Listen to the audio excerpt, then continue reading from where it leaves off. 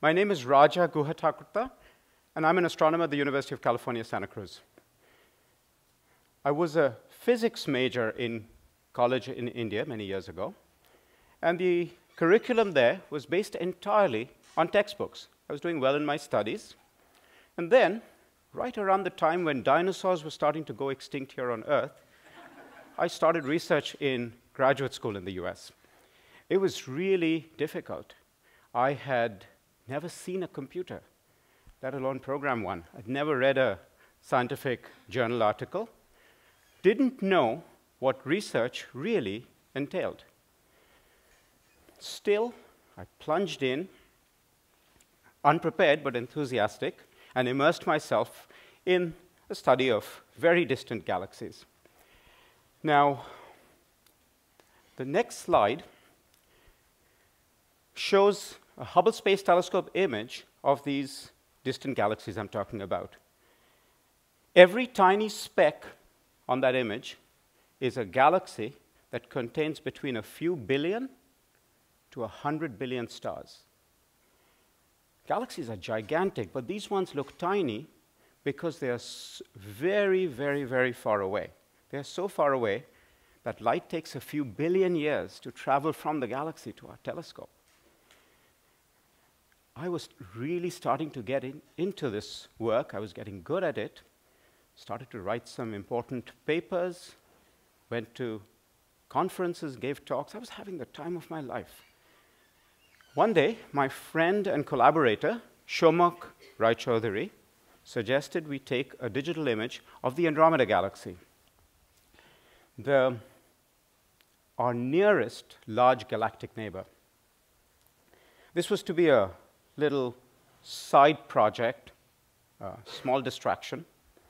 But sometimes these small things can change the course of one's life. It was nearly a quarter of a century ago that large format digital cameras were starting to become available to astronomers.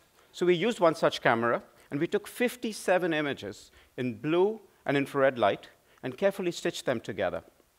That's what you see in this picture, a mosaic of 57 frames. The hard work of stitching this together was primarily done by two of my students, Andreas Berlind, who was a Princeton undergraduate at the time, and later Phil Choi, who was my PhD student at UC Santa Cruz at the time. As far as I know, this was the first digital panoramic image of the Andromeda galaxy. Now, well before we had this panorama ready, I remember being blown away by the sheer beauty of the raw images of Andromeda as they were rolling off the telescope. I had taken pictures of distant galaxies. They looked like tiny blobs, but I'd never taken a picture of a nearby galaxy.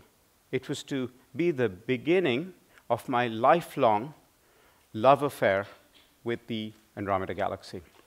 Now, fast forward to 2015, and we have a spectacular new image of the Andromeda galaxy taken with the Hubble Space Telescope. This sweeping arc of stars and dust that you see on the image is our internal view of our own Milky Way galaxy. Andromeda is this relatively faint galaxy in the distance, 2.5 million light years away. And as we zoom in, you get to see the details of a mosaic, not of 57 frames, but 2,500 frames, the largest composite image ever taken by Hubble. We are using this image to do our research, and when I say we, I'm proud to be a member of a large team that put this image together. This research, our research, like most research, is inherently collaborative. There are many young people who are making key contributions, from postdocs to PhD students, to graduate students, undergraduates, even high school students are making contributions. Before I talk about these young scientists, I'd like to say a little bit more about this image. And if you could play the movie one more time, please. I'd like to say a bit more about this image and the broader context behind our scientific research. When we get to the end of this movie, you'll see that the level of detail in the image is absolutely staggering. The analogy that comes to mind is imagine taking an aerial photo of a beach with high enough resolution to see individual grains of sand. That's exactly what this image is in astronomy terms. Now, this image underscores a very deep connection that you and I have with the universe thanks to a galaxy-scale collaboration. This cosmic connection is something my colleague Sandy Faber pointed out to me years ago. Stars come in many flavors.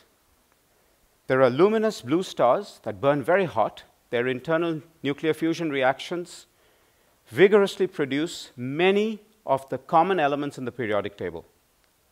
These stars die by exploding as supernovae. A dramatic death. When they explode, many more elements in the periodic table are produced. And the explosion has the benefit of taking something that was inside the star and dispersing it through its surroundings. So if you look at this image, you can see that when these supernovae explode, they don't explode in isolation. There are clouds, like those dark patches there, clouds of gas and dust, nebulae, that get enriched in these periodic table elements thanks to the explosion of nearby supernovae.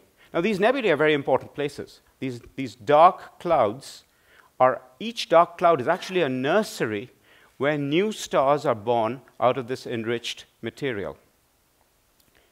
Our sun, our favorite star, doesn't burn hot enough to produce all the elements in the periodic table. However, it was born in one such nebula out of the ashes of dead stars that were once luminous and hot, but then exploded as supernovae. So in other words, our sun, our Earth, all of the planets are made up of stardust, enriched stardust, because our solar system is embedded within this huge family of stars, and it's a galaxy, and it's because galaxies are very efficient chemical recycling plants. It's because of this that the Earth contains these wonderful elements. Wonderful because these elements form complex molecules like proteins and nucleic acids that form the basis of life on Earth. In fact, I would say that the complexity of these molecules is directly related to the fact that all species on Earth, their form and function, is complex, rich, and diverse. So life on Earth is quite literally the result of a galaxy-wide collaboration among many generations of stars that have produced this tremendous chemical enrichment. Now, the adults in the room are made up of complex molecules, but teenagers are made up of particularly complex molecules, I believe. So, speaking of teenagers, there was another event that changed the course of my life, and that happened right here at this school hosting this TEDx conference, the HarkerSchool in San Jose, California, in the spring of 2009. Thanks to the initiative of the Harker Science Department head, Anita Chetty, 3 students from the school came to UC Santa Cruz that summer to work with me on some of this research on galaxies that I've been telling you about. This was a little experiment. I found a set of relatively simple tasks out of the things that needed to get done that summer. And Anita sent me her very best students, as promised. We figured if they couldn't get the job done, that would be the end of our experiment. The 3 students, Andrew, Kevin, and Namrata, many of you know them, didn't just get the work done. They went above and beyond what I had asked of them. I was especially impressed by their ability to adapt to this gray nature of the STEM research environment. What do I mean by having to adapt in this gray environment? High school STEM, where STEM is science, technology, engineering, math, high school STEM teaching and evaluation the world over relies on students solving problems that someone else has set for them. I'm talking about homework assignments, exams, advanced placement tests, college admission tests, etc. Students know when they are solving these problems that someone else knows the answer. More importantly, they know that there is an answer and that there's a path to this answer, usually a well-defined path to this answer. Now, it's also the case that this education system inculcates in our students a real fear of failure, a desire to avoid failure at all costs, because it's directly related to a bad evaluation. Now, problem solving in the real world works very differently. It's fraught with failure. The most interesting problems are ones that no one knows the answer to. Once someone figures out the answer or a way to solve the problem, it really doesn't make sense for other people to keep working on it.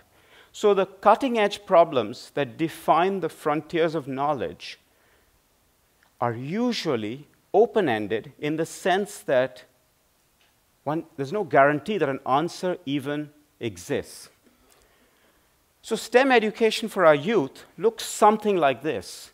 Next slide, please. It looks like a cliff. We prepare our best students to operate wonderfully at one level, and do well in class, do well on exams, on college admission tests, standardized tests, but that level is down here, and we then throw the students into the real world where problem solving is open-ended and operates at an entirely different level that's way up there. And we expect our students to somehow magically make the transition from one level to the other. If you're a student, it can be really demotivating to know that the answer you're working so hard to find is something that no one cares about. Your classmates may care about the answer, but they only care before the problem set is due or before the exam is due, and you better not tell them the answer before that time. Your teacher cares that you got the answer, cares how you got the answer, and hopefully it wasn't by talking to a classmate. They don't care about the answer itself. So, why do we have this kind of gap between high school STEM education and real-world STEM problem solving? Very few, if any, high school teachers, science teachers I know have the opportunity or resources to carry out cutting-edge research in the STEM field that they're teaching while they're teaching it. This may be related to this kind of deep disconnect we have.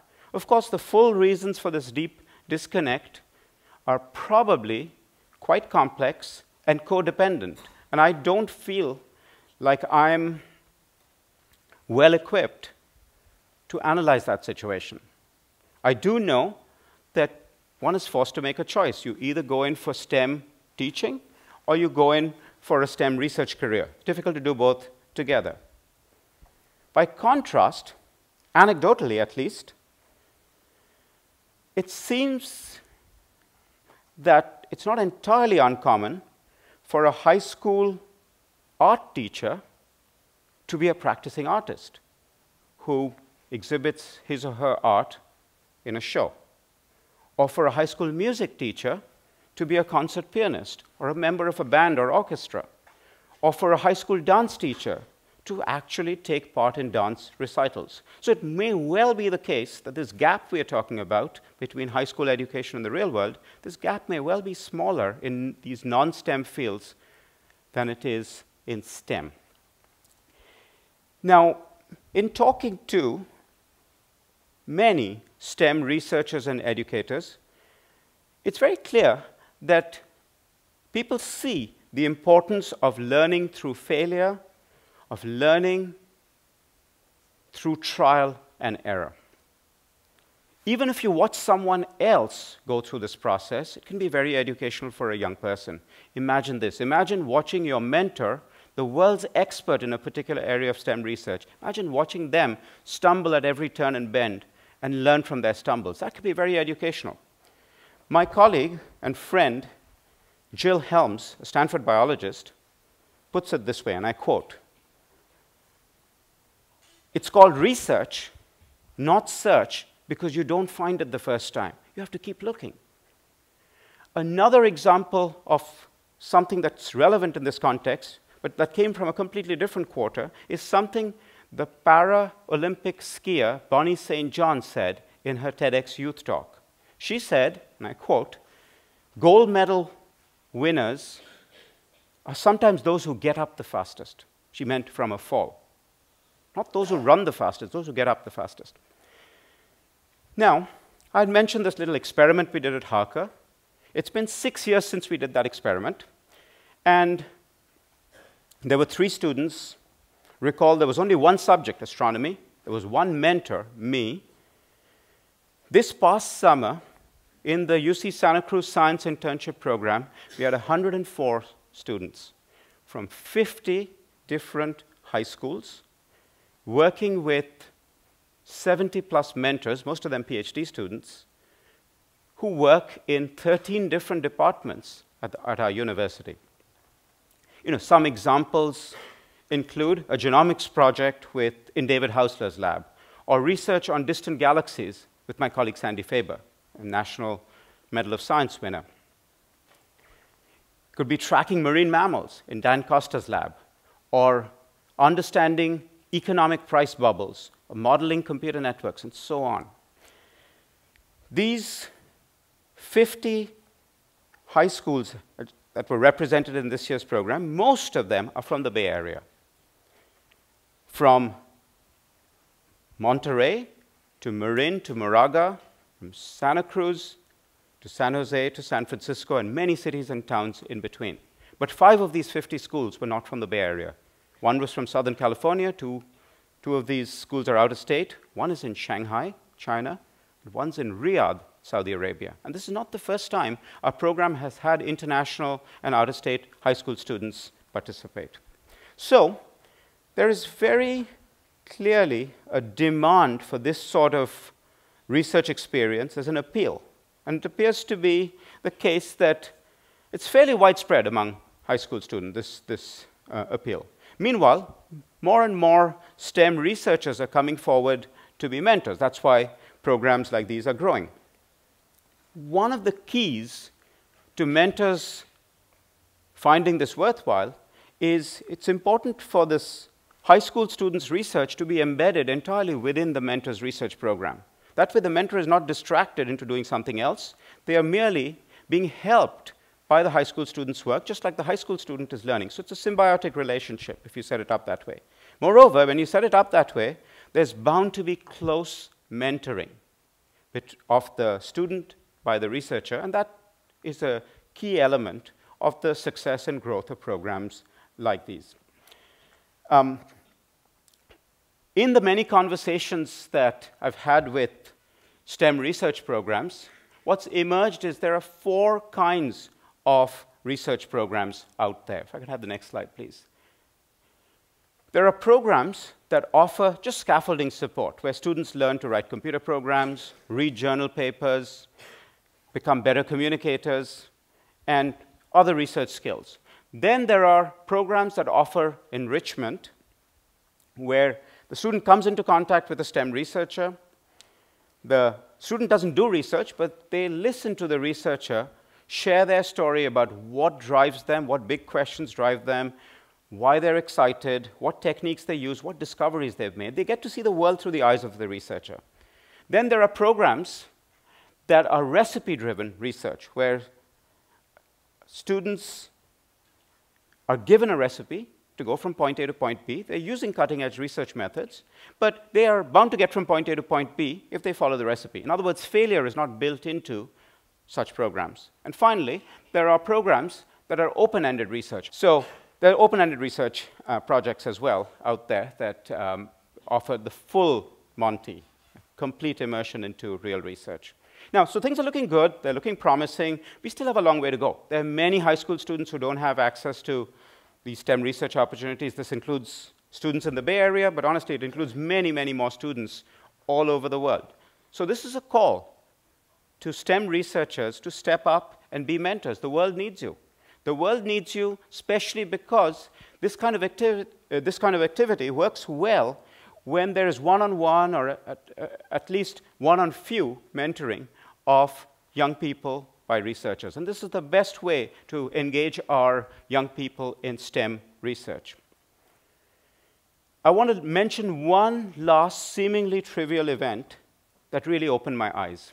This was something my daughter's elementary school teacher did in her class one day. She would give the children outline drawings of Disney characters to color in. All of you remember doing that. But she would throw in the occasional outline drawing of a masterpiece, like a Picasso portrait, just the outline drawing of that so the children could color that in, or a line drawing of a Leonardo da Vinci drawing. And then one day she went even further than that. She took an outline drawing of a portion of Michelangelo's famous painting on the ceiling of the Sistine Chapel. She took these outline drawings, in many copies of them, and instead of putting them on the children's table, on the tabletops, she actually taped them to the underside of the table. So the children had to lie on their back, on the floor, and use their crayons to color in this thing over their head. Just like Michelangelo had to lie on his back, on the scaffolding, to paint the ceiling of the Sistine Chapel. I was blown away when I heard this story. Boy, talk about experiential learning. So, in closing, I'd like to say to the young people in the audience that my hope for you is you will go out into the world and fail. People haven't said this to you before, but this is my hope for you. I hope you will fail not once, but again and again and again. I urge you to really follow your passion and take risks. Risk will lead to failure, but be sure to embrace failure, because it's by embracing it that we can truly learn from failure. Thank you.